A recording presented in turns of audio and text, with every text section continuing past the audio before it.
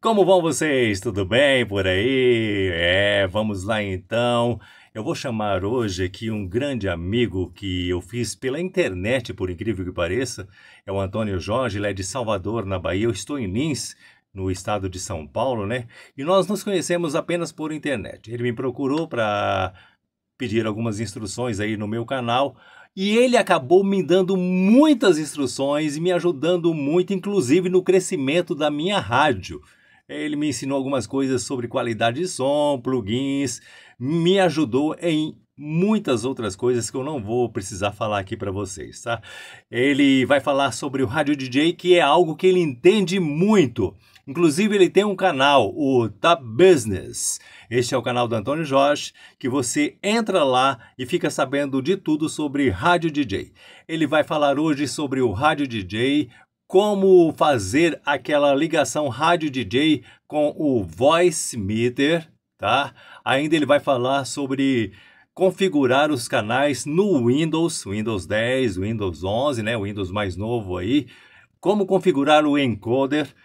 E você vai ficar sabendo de tudo isso com este grande amigo, que é cristão assim como eu, que fez essa amizade comigo. E a gente está aí em contato há um ano ou mais já, né, Antônio Jorge? Ele vai falar sobre Voice Meter, sobre rádio DJ para vocês hoje. O link do canal dele, o Top Business, vai estar aqui embaixo, ó, na descrição, para você visitar o canal dele e se inscrever lá também. Inscreva-se, dá uma força para o nosso grande amigo e colega de rádio, Antônio Jorge. Vamos lá então.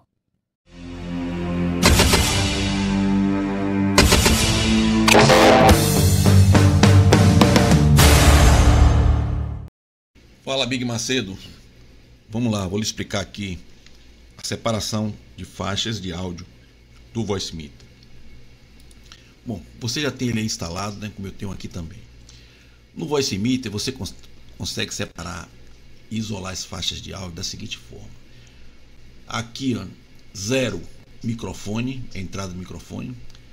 Aqui, monitor. Aqui, edição de áudio, programa que eu uso para transmitir, para fazer notícias, para gravar a vinheta, o que for, eu uso essa faixa aqui. Aqui o PC áudio é o áudio geral do computador e aqui o encoder é tudo que vai pro ar na hora que eu estou fazendo transmissão ao vivo. Eu estou aqui agora, por exemplo, fazendo uma transmissão usando o rádio DJ, né? O rádio DJ está aqui com ele aqui aberto, ó. Tá vendo? Ele está aqui aberto fazendo uma transmissão. E eu faço o seguinte, é só a título de exemplo, né? Eu estou fazendo a transmissão aqui com o rádio DJ e o áudio vai sair aqui, ó.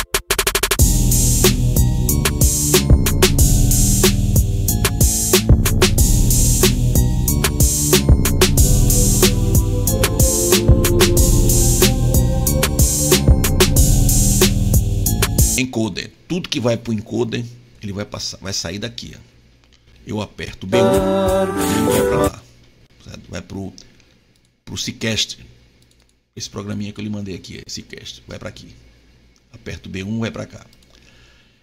Aqui no monitor é o que eu estiver, se eu quiser ouvir, por exemplo, WhatsApp.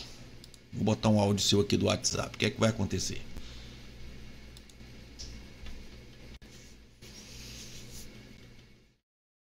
WhatsApp, o som do WhatsApp. Obrigado aí. Achei bem complicado, hein? Mas eu vou tentar mexer aqui. Deixa eu lembrar uma coisa aqui que eu queria perguntar para você também. Ah, tá. Se eu abrir o canal B, se eu apertar o B, eu tô jogando pro ar, né? Que eu tava no WhatsApp web. Se eu quiser ir lá no YouTube e quiser escutar alguma coisa do YouTube, tá aqui.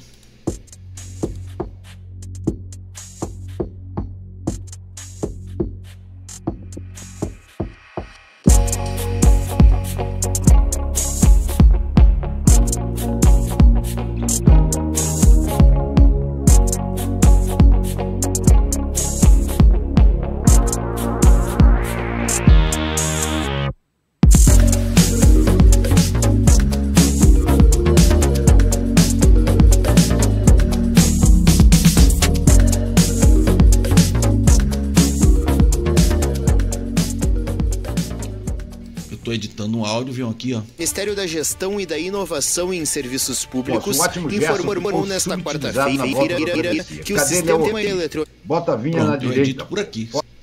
João, você atinar para um detalhe. Não adianta a gente estar fazendo tudo isso aqui e se você não configurar lá no Windows, né?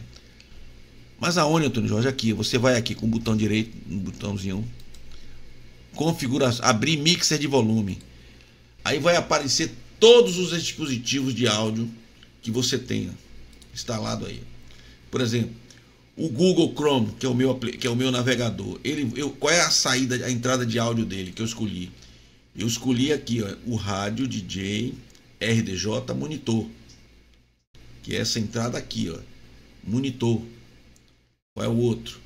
O Reaper, o programa de edição de áudio. Edição, a entrada edição. A entrada de microfone é o B1, normal. E edição de saída, que é essa aqui, ó. Saída em edição e entrada B1.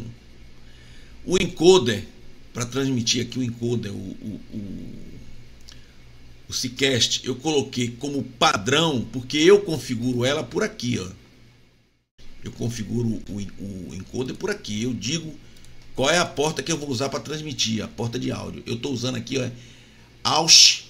output, input, auxiliar, input. Qual é essa auxiliar input? É essa aqui, ó, que eu configurei, tá vendo? Ela tá bem configuradinha aqui, ó. Aperto o B1, vai pro ar. Tiro o B1, não vai tocar, tá bom? Isso é interessante você fazer, João, porque se você não configurar aqui pelo Windows, eu também me mordi pra caramba. Digo, como é que eu configuro lá e não sai nada?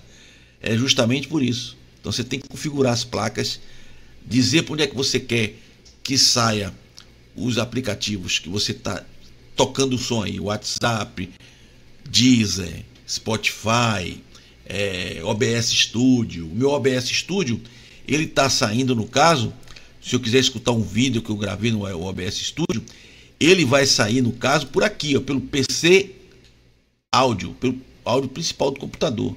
Eu deixo tudo separado para não embolar, entendeu? Então é interessante você configurar isso. Configurou isso aqui no Windows, acabou. O resto é só alegria. O resto é só você controlar toda a sua transmissão, tudo que você for fazer aí no seu PC, pelo Voice Meter. Acabou. Ele controla tudo. Eu espero ter lhe ajudado.